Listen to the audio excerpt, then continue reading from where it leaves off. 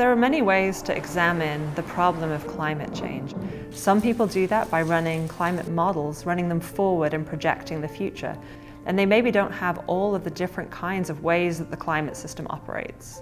And other of us in the community take a different approach, and we look to reconstruct the climates of the past to understand how the climate system operates. We don't get a continuous record of the past when we look on land. But if we go out into the ocean, this gentle rainout of sediments over time captures beautifully those leaf waxes. These are molecules made by plants, and they cover the soft tissues of the plant. And the really remarkable thing about these molecules is that they're preserved in sediments, in soils, and in the sediments under lakes and out in the ocean for millions of years. So we go out to sea with big ships as part of an international drilling effort to take sediment cores out in the ocean basin. And those sediment cores allow us to go back many millions of years.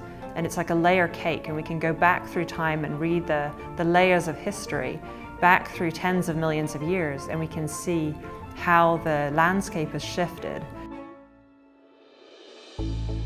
In my lab, we take those ocean sediments and we extract all of the organic matter out of the sediments by pumping solvents through the sediments, and that dissolves the leaf waxes and other molecules.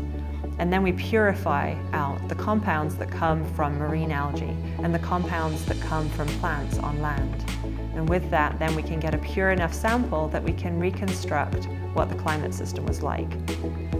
We take those leaf waxes, we purify them, and then we take them to the instruments and we analyze their isotopic composition. We look at their carbon isotopes. Carbon isotopes tell us about the types of plants that were present. Were they grasses? Were they trees? And we can also measure the hydrogen isotopes. And those isotopes tell us about rainfall. And they tell us whether it was wetter or whether it was drier. And so we can tease that information out of these sediment cores. And my research interests in particular are to look for these warm periods. These warm periods that are a little bit warmer than today, that give us clues as to how the climate system will operate when we have less ice than we do today on the planet. How will the winds shift? How will the rain patterns shift? We have wonderful laboratories where undergraduates can get research experiences, and often in these teams with graduate students who are pursuing their PhD degrees. And this is not something that's available at every university.